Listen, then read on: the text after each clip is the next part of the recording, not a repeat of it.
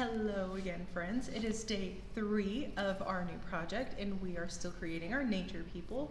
We are going to start our day with a good breathing exercise. We are going to be taking 2 big dragon breaths. So for a dragon breath, you will lock your fingers together like so.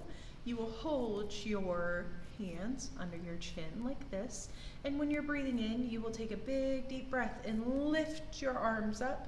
And then when you're breathing out, you will bring your arms back down. So let's take our first dragon breath. So breathe in and breathe out. And we're going to take our second dragon breath. So breathe in and breathe out.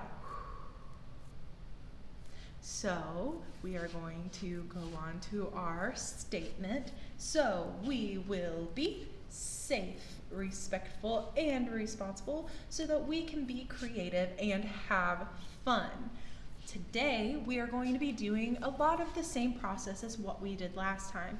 We are going to continue building our armatures, which is the base for our nature person. If you haven't finished or you still have a lot to go, that is okay.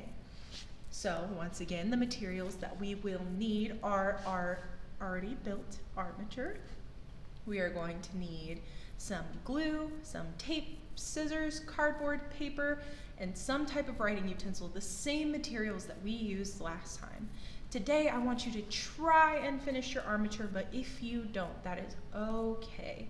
I want you to also remember that for next time, we will need natural materials that we found outside of our house. So you can bring things like mulch, sticks, twigs, grass, leaves, anything that you can find around your house.